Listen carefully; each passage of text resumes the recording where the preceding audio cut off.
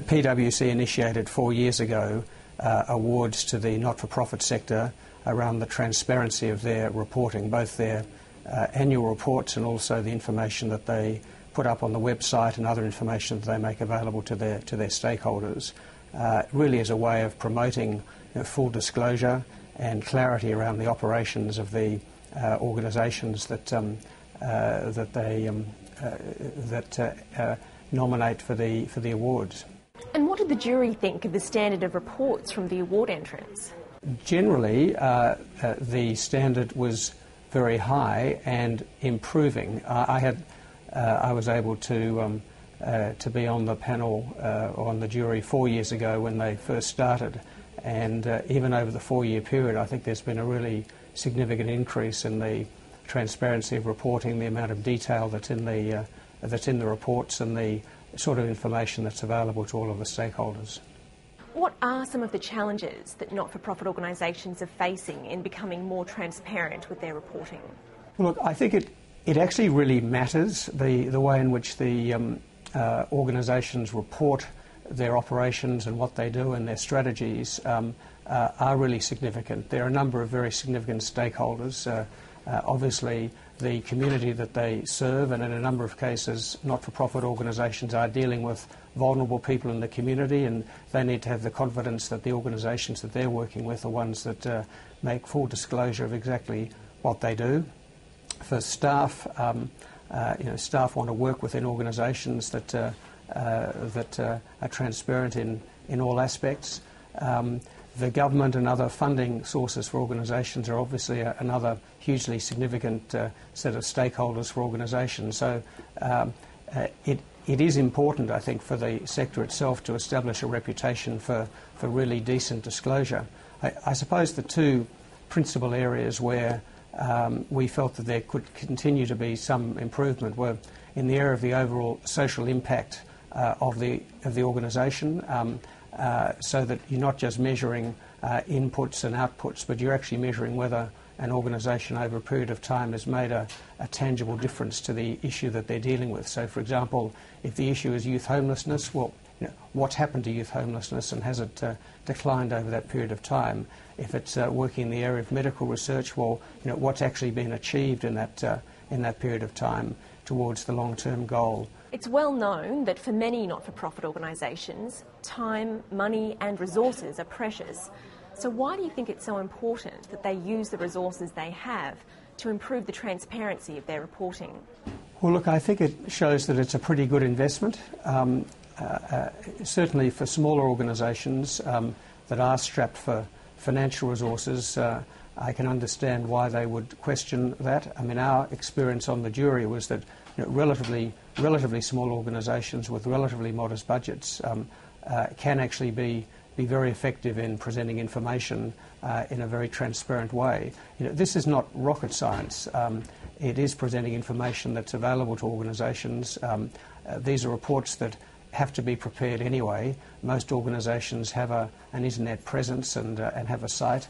So 95% of the work is actually done. We're really talking about making sure that the information that is available to all of the stakeholders is actually up there and available for easy access. You and your family have long been associated with philanthropy and are preeminent philanthropists here in Australia. Can you tell me a little bit more about the Myer Family Company and how it promotes giving among wealthy Australians? Well, look, the Myer Family Company has a business called MF Philanthropic Services, and we promote amongst our clients giving. That is, we work with families as to how they can develop cogent giving strategies. We work through the establishment of private ancillary funds or other philanthropic giving entities if they wish to establish those, and we work on prioritising research and grant making in the strategic areas that are identified by our clients. I mean, one of the things I find interesting is that quite often it's said, there's no culture of giving in Australia, which is something that I don't accept at all. There's actually a very, very strong tradition of giving in Australia, and it really goes back over 2 centuries. I mean, just in the visual arts alone, you think of the elder bequest in South Australia, you think of the Power bequest in Sydney, in Canberra for the National Gallery of Australia, you think of the Poynton bequest, and of course the National Gallery of Victoria, the Felton bequest. Now, each of those in its own terms and its own time, was hugely significant and demonstrates that over a very long period of giving, there has been this sort of pattern of quite generous, very generous acts. You say that there's quite a strong culture of giving in Australia, but recent research by Philanthropy Australia and QUT has shown that high net worth individuals here seem to be far less generous than our international counterparts. Do you think that's the case? Yeah, look, I do, and I think the observation that I would make is that generally Australians are generous, and I think not enough is made of the huge response that's given to bushfire appeals and Good Friday appeals and a whole lot of things that go on in the community sector that many people never hear of. I mean, Australians are generous by nature. However, at the high net worth category, Australians of high net worth are not as generous as their international counterparts. The percentages are significantly less, and that suggests that after a certain income level or after a certain amount of wealth has been created, the actual giving part of it tends to be static, with of course some exceptional acts of philanthropy that have occurred. So do you think those people who do give generously should be willing to be more openly recognised and celebrated for that? Well, look, I think that's partly the case, that I don't think we've done a particularly good job of recognising the very significant acts of philanthropy that have occurred. And, the nature of our federation is, very often a significant act of benefaction in Sydney is not known in Brisbane is not known in Adelaide, and Melbourne is not known somewhere else. So we tend to know about these things perhaps a little bit locally, but not broadly. So, one way is perhaps greater recognition for various acts that have taken place. But very often, people who make significant contributions are not actually seeking the limelight. In fact, far from it. They're very happy to get on in a very material way with what they're doing.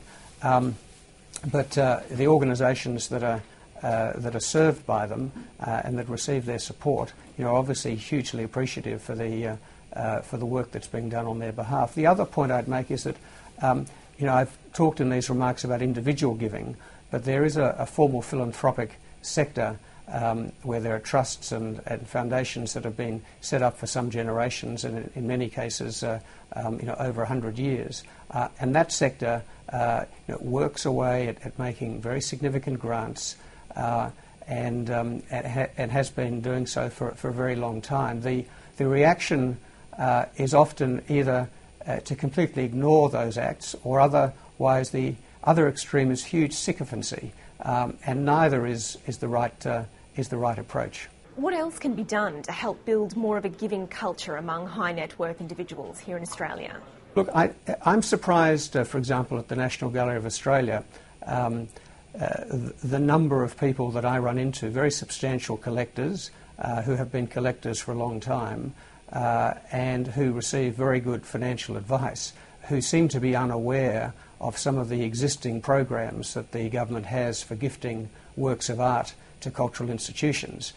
There are some very good programs around. The Cultural Gifts program is the one I'm referring to in this context, where collectors are able to gift works of art to collecting institutions around the nation. They receive a full tax deduction for the value of the works. There's no capital gains tax assessable on the value of the increase in the value of the works that they might have enjoyed, and the deductions are able to be taken over a 5-year period. Now, there's a bit of knowledge that you have to have about a program like that. So greater amplification of some of the existing programs, I think, is a very important start to that.